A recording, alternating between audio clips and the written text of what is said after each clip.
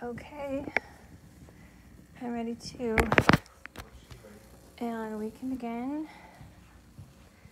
I think you took the Maryland painting because I couldn't find it, but that's okay. No, I didn't take anything. Wait, which, no. No, I didn't take it, funny. Okay, all right, you ready? No. Okay, I'm ready, funny. Okay. So what am I doing here? You're just going over those. This is the painting, the closet collection, and we're... Yeah, I need to know this stuff, hon. Yeah, that's what I told you before. I need to know now. I don't pay attention earlier. Yeah, these are all Closet things... collection. Right. That we're finding. We're putting a bunch of stuff up for sale based on everything that we're finding. Okay. Ready?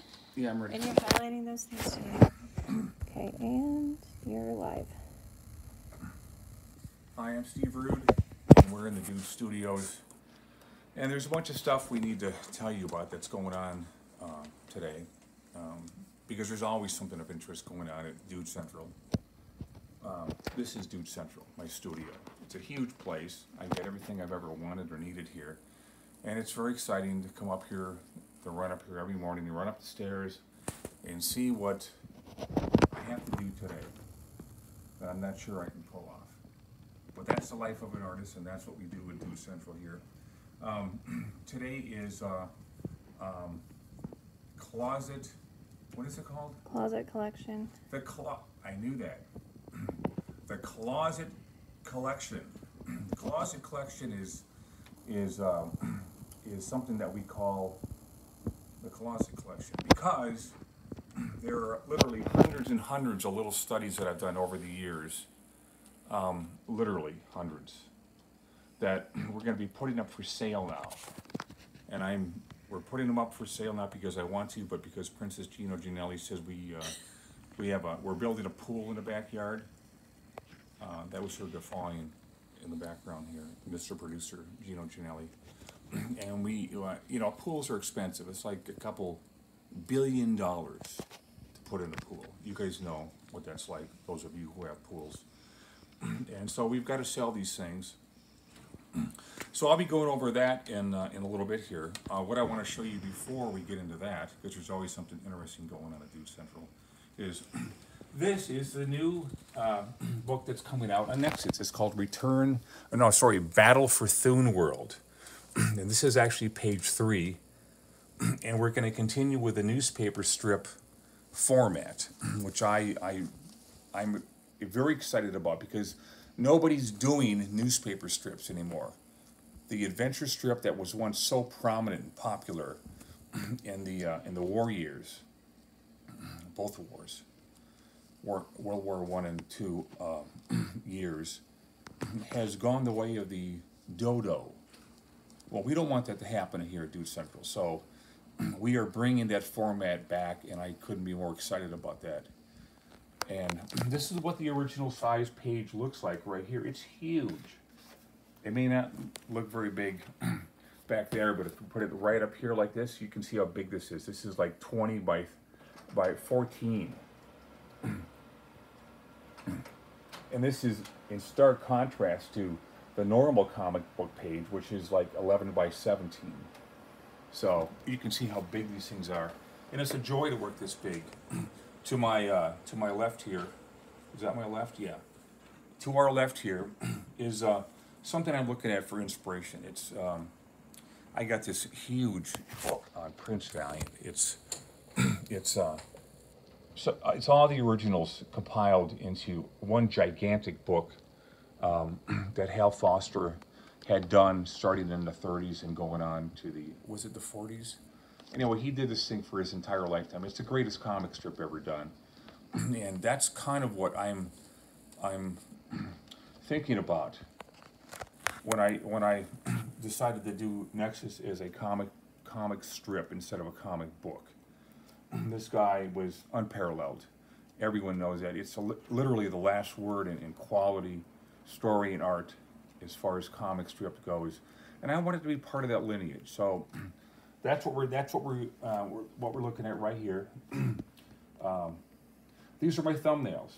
I always do the entire book out in thumbnail form. That helps me understand every element that has to go into the story visually. I am actually writing this book myself, Battle for Thune World, and it's pretty exciting. Mike Barron is doing his own thing, so we're doing two separate things on our own. Don't worry, we're still the best of pals. And so it's a very exciting time to be going over this right here. I have to get out my old Nexus books here for to check on details to make sure they're authentically true to things that we're talking about in this strip here that actually go back to issues like this, which we all know and remember so fondly, including me, who drew all this stuff here. I look back on this stuff with great fondness. Before we get going here, I want to tell you about a Christmas gift that everyone needs to have here. This is a stun gun that, oh no, sorry, it's a vibrator. It's a massager. A massager, yeah, it's not a vibrator like the kind you're thinking about here, you dirty-minded guys. This is a actual thing that I don't really know how it works. Oh, you turn the switch and you press the button back here, and you see. And for you guys with back situations, which is all upright mammals, this is the thing that you need right here to be doing to your back in any other place that you may feel is lacking. So we've got one of those. Now we just have to turn it off. There we go. So you're all gonna want to get one of these right here, all you suffering artists with back pain. Let's get to the main event. But before we get to the main event, this came in the mail right here. This is what our book is going to look like. The Coming of Gormondo. This is the first Nexus release that compiles all the comic strips that we done for the first volume of Nexus. It's going to come in a slipcase like this. It's going to be what we call the artist edition. And let me show you how incredible the printing is in this book right here. Take the slip cover off and we open it up and we get blank pages.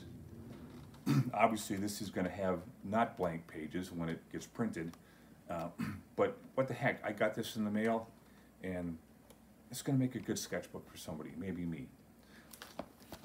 So here, let's get to the closet collection right here, starting with, we've got 4 items here. One is, everyone knows this character, Space Ghost from 1966. Don't be fooled by the cheap imitations that came after that. So this is something I did recently that we're going to be selling. Price-wise, you're going to have to ask Princess Gino Ginelli about the actual cost of these things right here. But they're designed to sell. They're designed to fly out the door. So prices are going to be very reasonable. This is something that that I've been working on for a long time. Everyone who's part of the Dude mailing list and part of the newsletter knows all about the Nexus animated cartoon that I've been working on for half my lifetime. I wore a much younger man's clothes when I originally began this enterprise back in 1988. Yeah, when I moved to LA.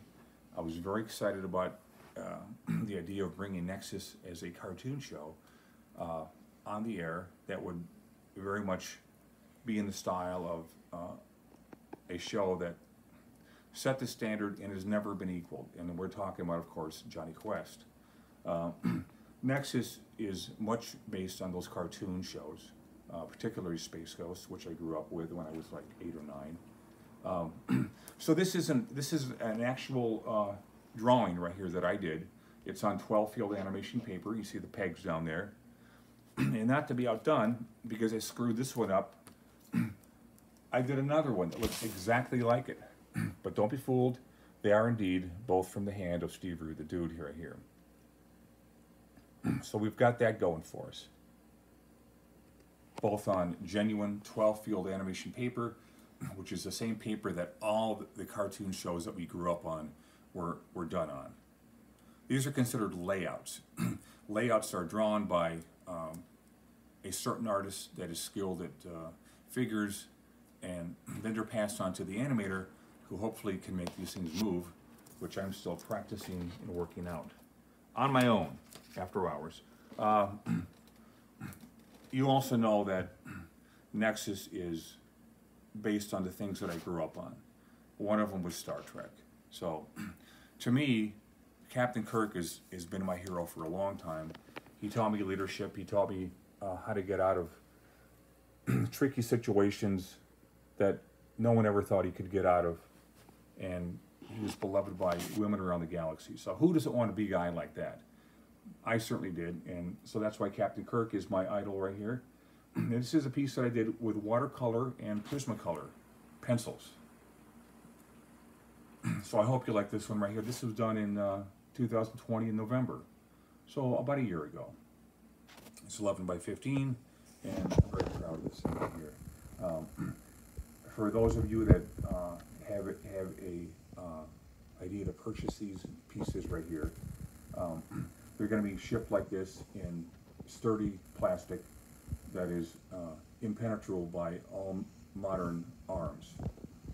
So when it comes in your mailbox finally, you lucky winners who can afford these things, this is the way it's going to come. So, Flowhard is here. Flowhard is here to approve of the closet collection that we're deciding on here. It's your ear if you think this is a good deal, Flowhard. Okay, it's confirmed, ladies and gentlemen. So we've got that. We've got one more piece that we don't see here that I've been accused of hiding so that we can't sell it. But in fact, it is a Marilyn Monroe piece that I did, and it's a watercolor. Now, we don't have that, but we're going to be showing it online to show you what we don't have right now to show you live. So that's the beginning of what we're going to call the closet collection, a series of literally hundreds of stuff that we're going to be doing every Thursday. Which means you'll be seeing me every Thursday selling these wares to you, the lucky fans out there. And hopefully it's something that you might want to purchase, because they're priced to sell. They're all studies that I've done over the years. This is how I stay alert as an artist, is by copying masters, artists that are much my superior in every way, and that's how I learn how to improve, if in fact that's even possible to improve after 64 years on this earth. But there's always something to learn, and if you're a student like I am, you think of yourself as a student, you will maintain the same kind of fun you had as an artist as you did when you were a little kid drawing on those rainy days when you had nothing more to do than pick up a pencil and grab some typing paper. Remember typing paper?